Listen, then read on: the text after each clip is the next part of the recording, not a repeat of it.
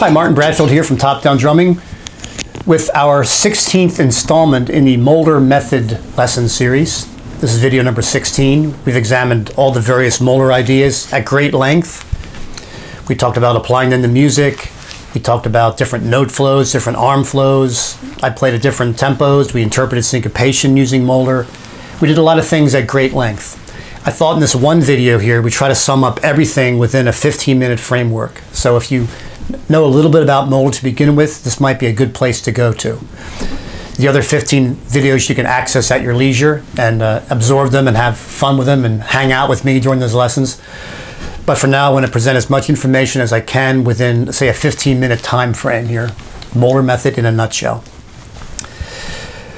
The basic philosophy of Moeller is that it's a rebounding technique. The stick should rebound off the drum. That's a natural physical move. The stick moves as an axiom of physics. The stick will stay in motion. So allow the stick to bounce.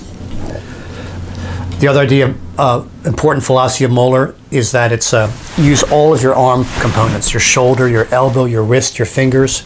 There's a certain whipping quality to it. The wrist will limp.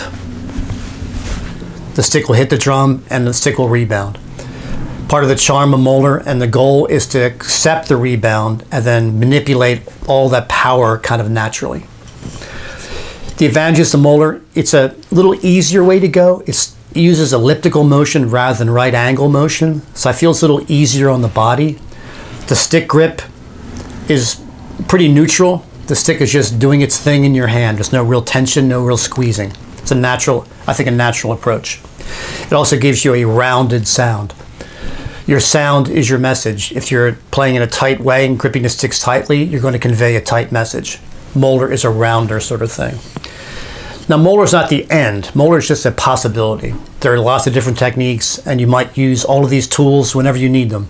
Moeller gives you a rounded, elliptical sound. It's accent-driven, rebound-driven. I think it's also melodically driven because the accents imply a certain melody over top of the filigree of the quieter notes. Therefore, it's used a lot by a lot of the great jazz drummers especially. Okay, that's the basic philosophy of Moeller. And by the way, Moeller was born like in 1875, and he observed these things and talked to a lot of Civil War veteran drummers to get these insights. He did not invent the system, he just codified it.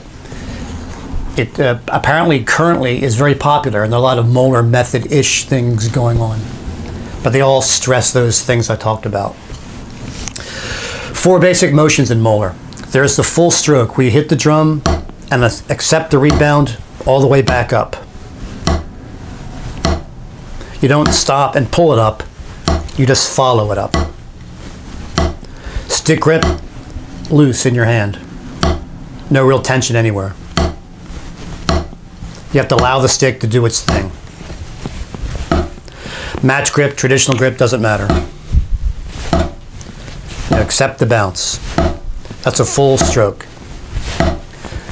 Downstroke. Accept the bounce only to a point, to about 4 inches off the drum.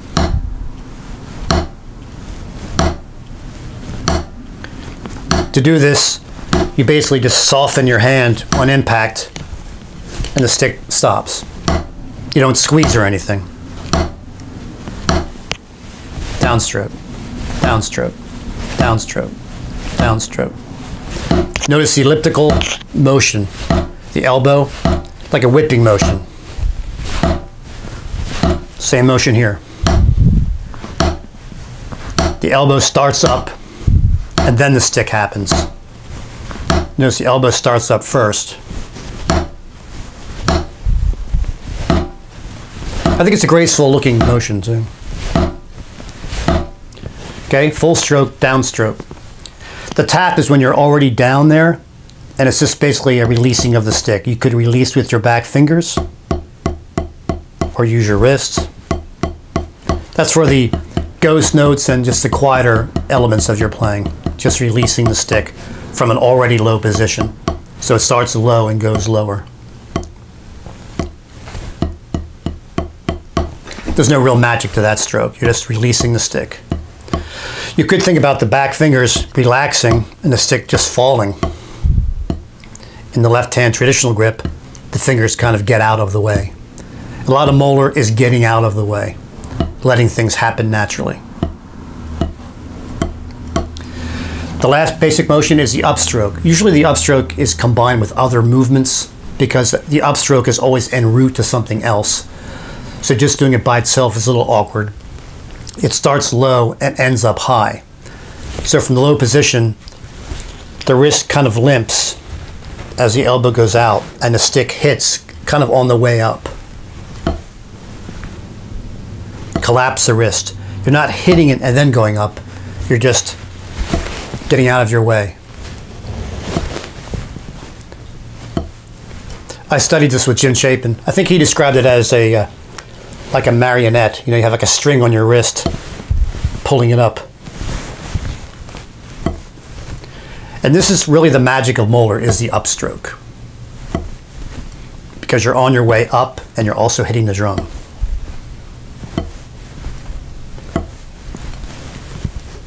Upstroke. Up.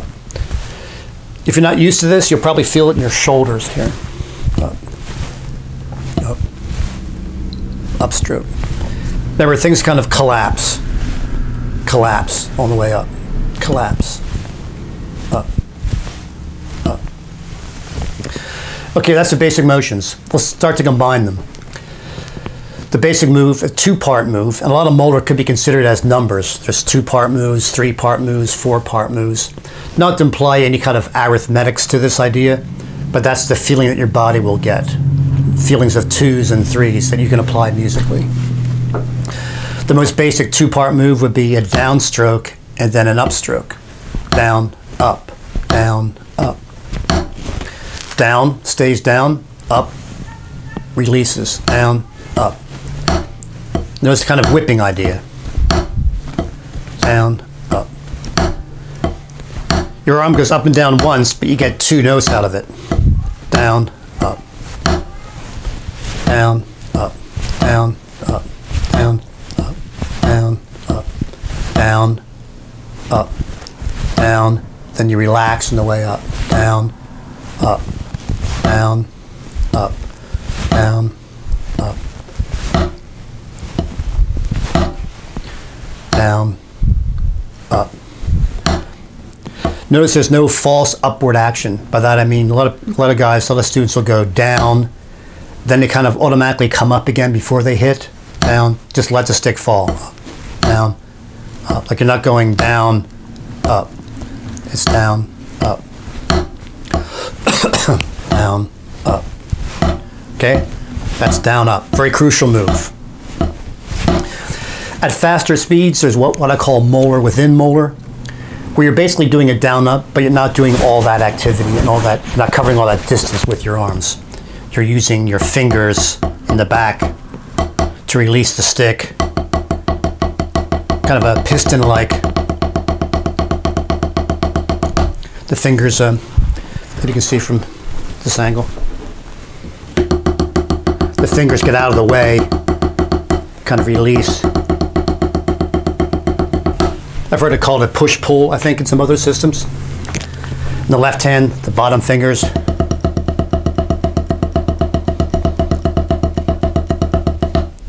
The first finger kind of rides on the stick. Kind of going like this kind of thing.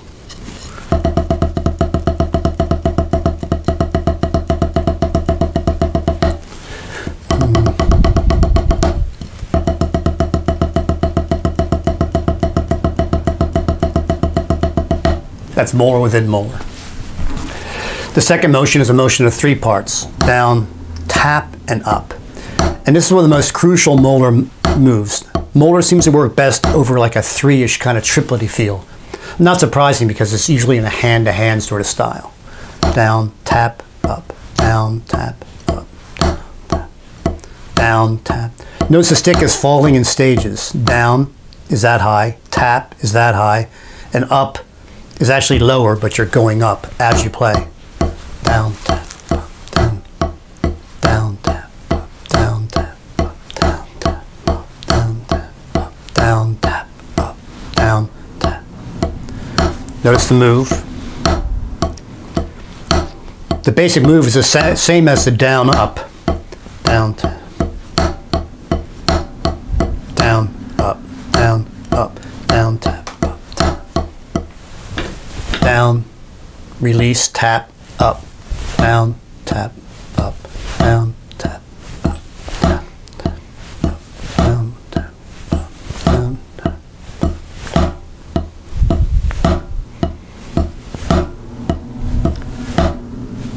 Down, tap, up. Stick falls in stages. Down, tap, up, down, down. Notice there's only one big arm motion though.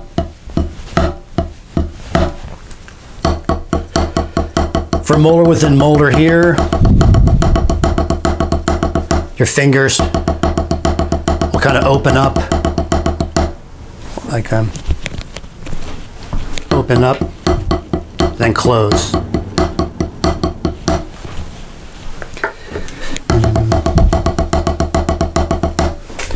And this hand is like a kind of a throwing motion for molar within molar. 1, 2, 3, 1, 2, 3, 1, 2, 3.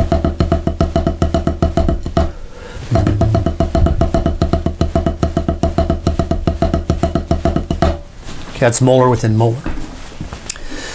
The 4-part move: down, tap, tap, up, down, tap, tap, up, down, tap, tap. Notice the stick falls lower each time. Down, tap, tap, up, down, tap, tap, up, down, tap, tap, up, down, tap, tap, up. Down, tap, tap, up, down, tap, tap, up, down, tap, tap, up, down, tap, tap. Down, tap, tap, up, down, tap, tap, up, down. Okay, so the basic moves with one hand. Down, up, down, tap, up, down, tap, tap, up. Within each one of these, there's also what I call molar within molar.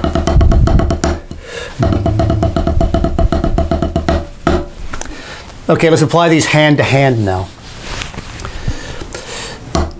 I like what I call insertions. You might have one hand doing a down, up.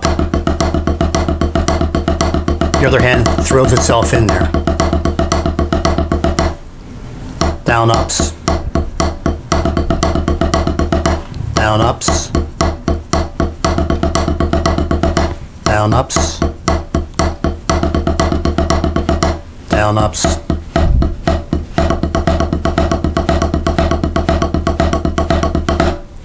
That gives you a flowing of 4. A shorter flow would be a flow of 2. On this, because you're accenting so early and quickly, the lead hand is playing a full stroke, tap, full stroke, and a tap, full tap, full tap. That's your flow of 4. Right hand alone going down, up. Down, tap, up with the lead hand, shoving the left hand in. That's your flow of 6.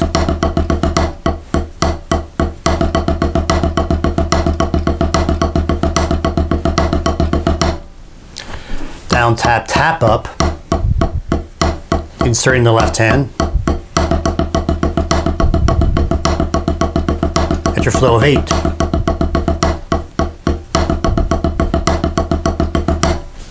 That's some basic hand-to-hand flows with one hand leading the way. This is excellent for, you can combine some of these numbers, 3s and 2s. That's down, tap, up, down, tap, up, down, tap, up, down, up, down, up.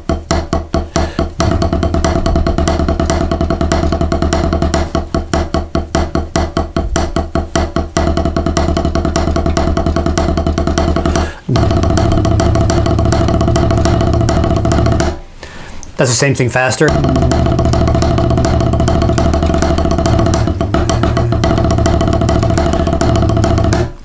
Threes, threes, twos, threes, threes, twos. Hopefully that'll really whet your appetite, because a lot of odd meters are considered bunches of 2s and 3s. So right there at your disposal is the numeric feeling of that motion in your hands of 2s and 3s, with your other hand filling in around it. A lot of possibilities. Any kind of accent. That's a common accent. That's 3, 3, 3, 3, 2, 2, 3, 3, 3, 3, 2, 2, 3, 3, 3, 3, 2, 2, 3.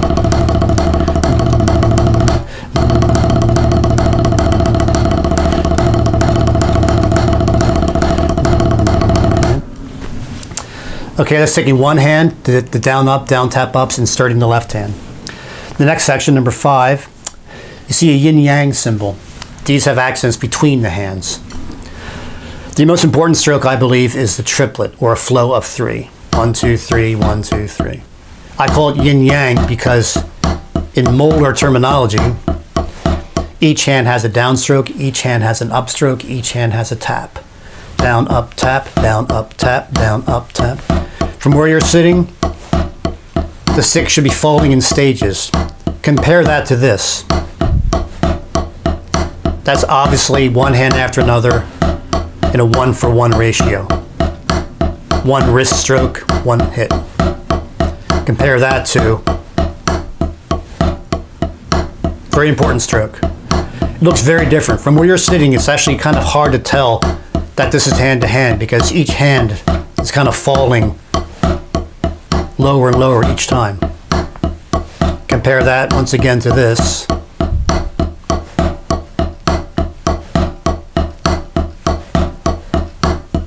It's also more relaxed feeling. Down, up, tap, down, up, tap. That's the yin-yang stroke. Another great one is to play 5s between each hand because then you can use all the Moeller motions in one little exercise.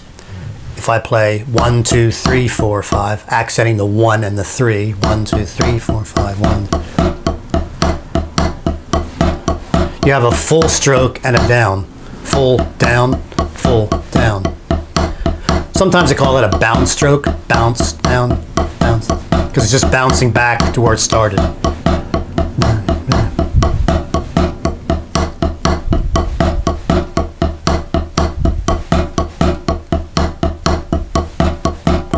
Full stroke down, tap, full stroke down, tap, full stroke down.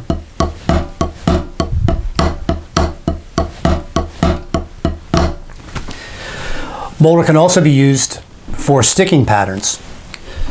I consider the yin-yang stroke as our basic flow. Okay, here's a paradiddle. It looks the same. You're just relaxing longer on the taps. Down, up, tap, down, up, tap, down, up, tap, down, up, tap.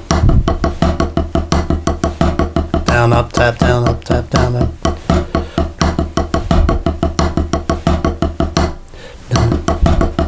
Notice my arms look the same.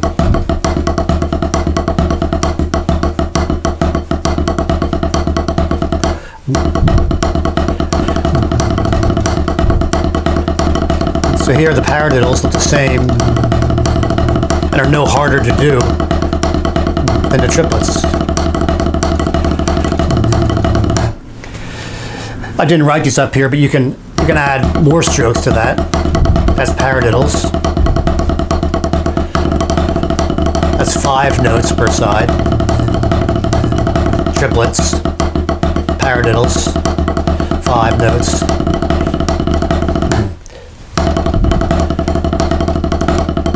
Eight notes per side.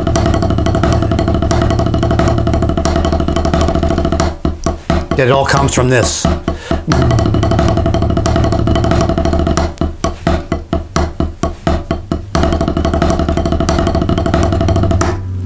So the basic move can become a lot of things.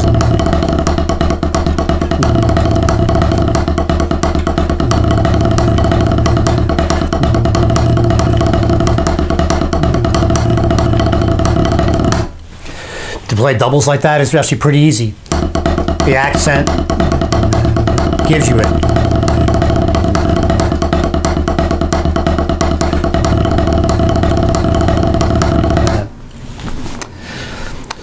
Okay, so that's the Moeller method in a very quick nutshell. I didn't look at the timing, but I was hoping to get that in under 15 minutes. I think I did that.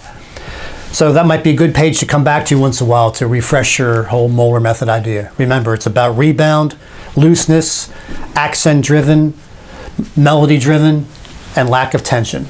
That's our goal for Moeller and hopefully in your musical approach. Okay, thank you very much. Martin Bradfield here, Top Down Drumming. See you next time.